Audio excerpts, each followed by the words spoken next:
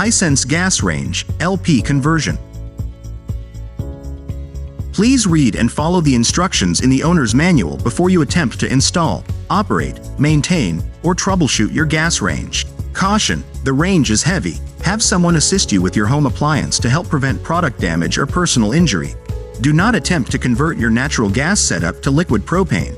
The LP conversion must be performed by an authorized, licensed gas supplier or installer. Your new Hisense gas range is initially set up for natural gas but can be converted to use liquid propane. Take a moment to see what tools are needed for installation. Make sure the range is not in use and the control knobs are in the off position. Carefully pull the range out of its cavity to gain access to the gas shut-off valve. Unplug the power cord from the wall power outlet. Turn the gas shut-off valve to the off position. Using two adjustable wrenches, firmly grip the gas fitting with one wrench while loosening the gas connector with the other. Remove the gas connector from the gas fitting. Carefully remove the grates from the stovetop and set them aside. Then remove the burner heads and caps and set them aside. The range is now prepared for LP conversion by a licensed installer with enough clearance to work around the unit. Liquid propane conversion kit. The Hisense gas range includes an LP conversion kit. They include 8 orifices for freestanding gas ranges or 9 orifices for slide-in gas ranges. Numerical markings are imprinted on the top or side of the orifices to indicate their specific placement. Take a moment to become familiar with the location of each orifice inside the burners. Note: the front left burner on the slide-in gas range has 2 orifices. The orifice with the larger hole is positioned in the burner's center, while the smaller hole orifice is placed at the outer end. And the freestanding gas range has only 1 orifice for the front left burner, unlike the slide-in model.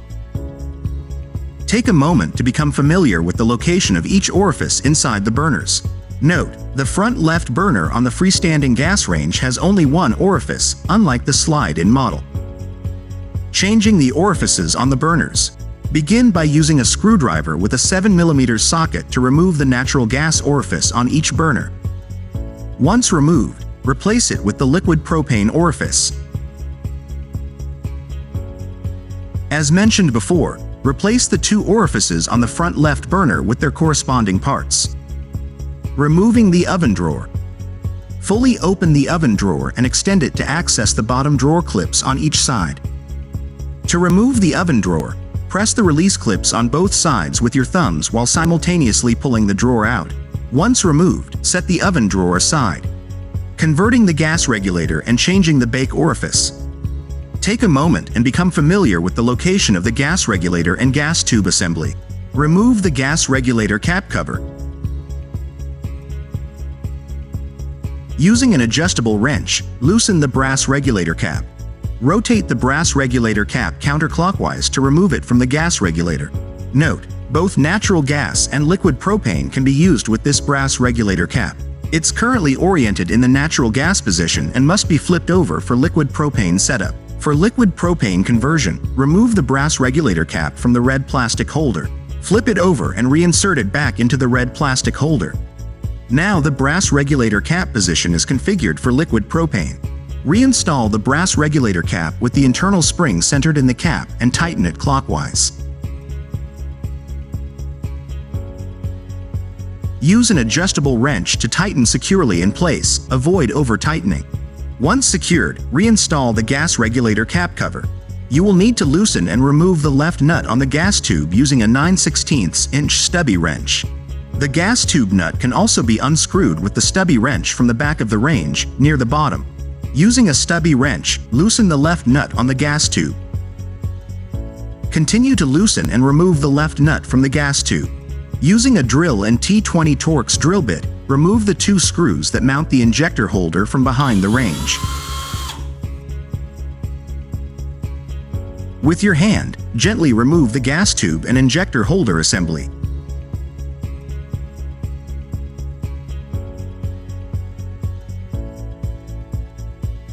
Using a 7mm socket screwdriver, remove and replace the baking orifice with the liquid propane version.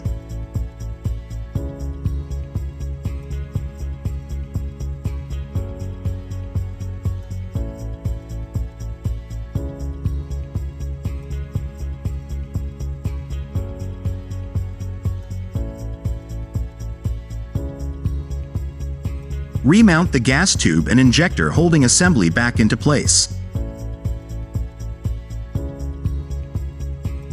Once the gas tube is reattached to the injector holder properly, attach the left screw nut on the gas tube. Ensure the nuts are securely fastened and the assembly is mounted correctly. Using the 2 screws previously removed, reattach the injector holder to the back of the range as before. Using the stubby wrench, securely tighten the left screw nut on the gas tube. Reattach the gas connector to the flare side of the gas fitting. Securely tighten the gas connector by using one adjustable wrench to hold the valve steady and a second wrench to tighten the connector. Make sure the control knobs on the range are in the off position. Turn the gas shut-off valve to the on position. Plug the range into its dedicated wall power outlet. Check the gas tube assembly for leaks by spraying it with soapy water. To check for leaks in this tubing section, the bake function must be operational. On the control panel, press bake and start. Small bubbles will form if a gas leak is present.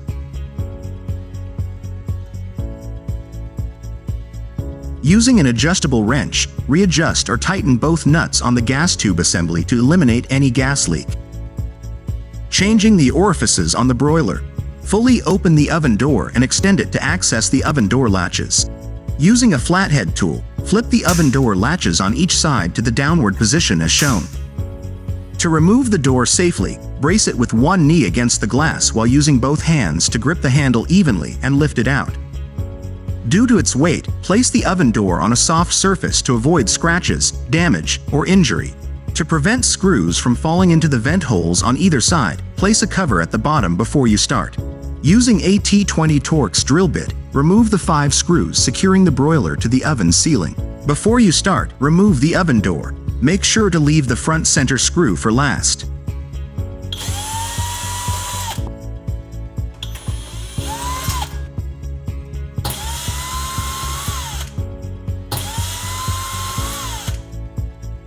The front center screw temporarily secures the broiler until removal. For safe removal, support the broiler with one hand while using the other to remove the screw. Carefully detach the broiler from the orifice and gently place it on its side to avoid straining the connected igniter wires.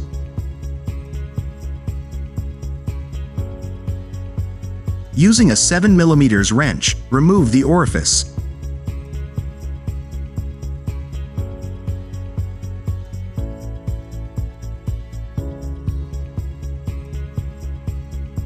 Replace it with the liquid propane version.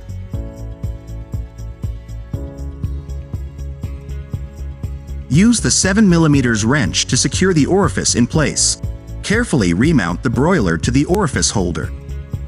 Using the 5 screws previously removed, reattach the broiler to the oven ceiling starting with the front center screw.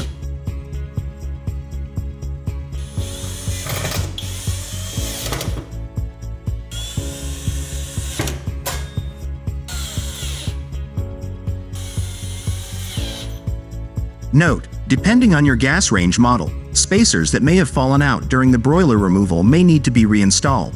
When finished, remove the cover you placed over the vent holes. Reinstalling the oven door and drawer. To reattach the door safely, brace it with one knee against the glass while using both hands to grip the handle evenly and lift it up and into the latch hole on each side. Once set, flip the oven door latches on each side to the upward position as shown. Open and close the door a few times to ensure the door is securely in place. Reinsert the bottom drawer between the clips to secure it in place.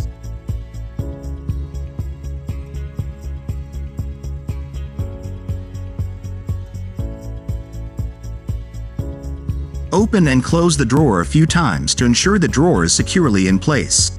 Reinstall the burners and caps. Note, 2 of the burner heads on the griddle differ from the rest. They do not have perforated holes.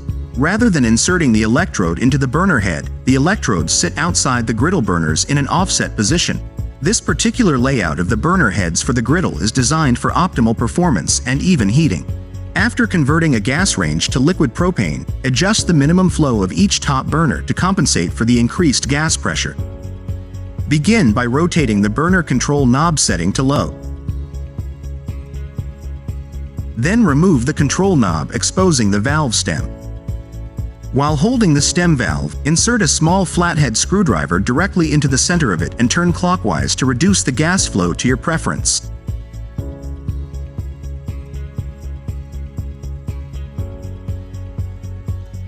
After adjusting, briefly fan the flame to ensure it remains lit. Reinsert the control knob. Open and close the oven door a few times to ensure the flame remains lit. Once set, turn off the burner. Reinstall the grates. Place the range back into its cavity. Level the range. Light each burner and make sure there is an even flame. Adjust the burner caps if needed. You are now ready to use your LP converted gas range.